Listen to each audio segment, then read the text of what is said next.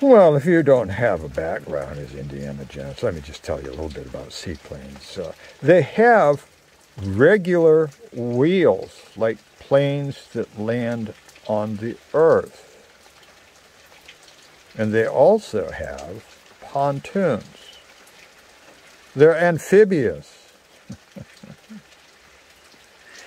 And after coming back from St. Thomas, they go up a ramp out of the water, and then the wheels take over, so they're parked in front of the ticket office on wheels. Oh, huge wooden propeller and gigantic pontoons, yeah. Well, everybody gets in. It holds 8 people total. And, okay, they wheel down the ramp, and then it's bobbing up on the pontoons. You get it facing towards a stretch of, open water in the bay. And, wow, the captain, he pulls back on that wheel. Maximum revs, and the plane takes off. Wow, deafening. Whoa, dramatic, shaking. Well, there's no bullshit lectures about fastening your seatbelts or no smoking or, I mean, if you crash, you're just like junk food for sharks. And once he's up, then Captain's got this big ratcheting geared up thing. He, by hand, clackety, clackety, clackety, he ratchets up by hand the wheels up into the belly of the airboat. So it's more aerodynamic. And, yeah, maximum revs, huh? He lets it rip across the water. He's like struggling to get it straight in the water. The whole thing vibrating like hell, and monster bird takes off. Oh, and when it takes off, he circles around Old San Juan before straightening out for St. Thomas. There's El Morro. Oh, the women, they got their nose pressed to the, well, it's all scratched up, kind of dirty glass. And, yeah, El Morro. And, oh, there's Casablanca. Whoa. And then they go to like Isla Verde. Look, there's the El San Juan, the Americana, and Sexton says, Don, look, there's our catamaran. How can I see that catamaran? From an airplane? Well, because the Goose flies so low. Not thousands of feet, hundreds of feet. Why? Well, they crash a lot. Yeah. Oh, yeah. And, Saxophone's looking out the window. The plane's vibrating so much that she sees a rivet. One of the wing rivets is vibrating up. And wind shears off. A riveting moment for her. Unfortunately, the Goose, voodoo, Macumba cursed bird, yeah.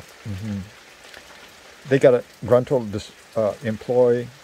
Yeah, he's got in a barrio, in a shack, yeah, in his basement behind the yucky oil refinery in St. Thomas. He hates the Goose. And, yeah, he made a little putty model of the Goose, huh? And he stuck pins in it. And then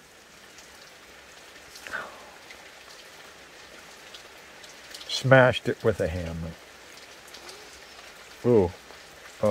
Well, you're an innocent passenger, and you would logically assume, let's say in the rare circumstance that the engine conked out, well, who cares?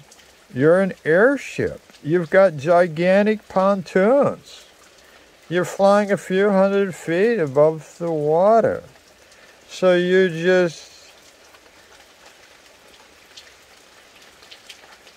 No.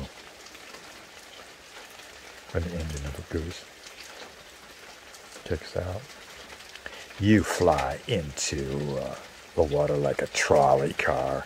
You just go down, and as you hit that water, it wind shears off the whole top of the plane and the heads of the passengers.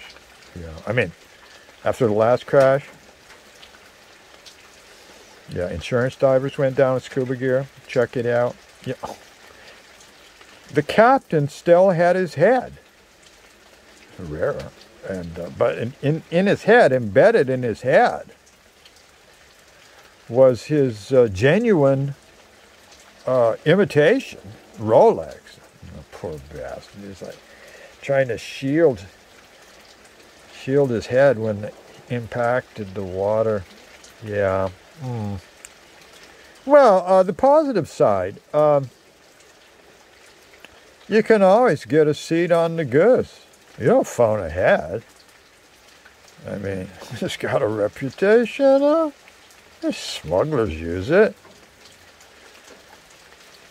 Just get in. Throw you in the back, and there aren't any seat belts anyway, so, you know, so your suitcase is dripping with blood. Nobody gives a fuck, okay? And besides, it's a cheap ride. $35 to St. Thomas. One way, yeah. Well, let's talk about the Virgin Islands a little bit. There's 3 of them. St. Thomas being the most popular and large one. You've got nice ridgy hills, too. So it's pretty. And then St. Croix, flat. Flat like the breasts of a French broad. No tits on St. Croix, huh? And then St. John, oh, the jewel. Mm-hmm. They're going to be going over there, too. I'll tell you all about that in a few minutes. Right now, we're headed for the hippie haven. For a party.